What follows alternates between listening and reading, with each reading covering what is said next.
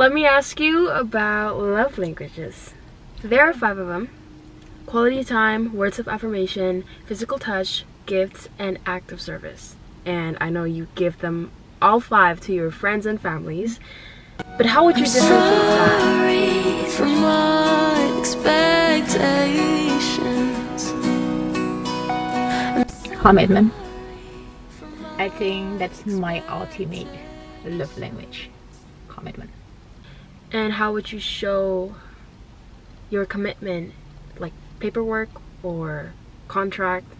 How so? Interesting. Smart. It's another level of commitment. So I believe there are some commitment that you need to make public declaration.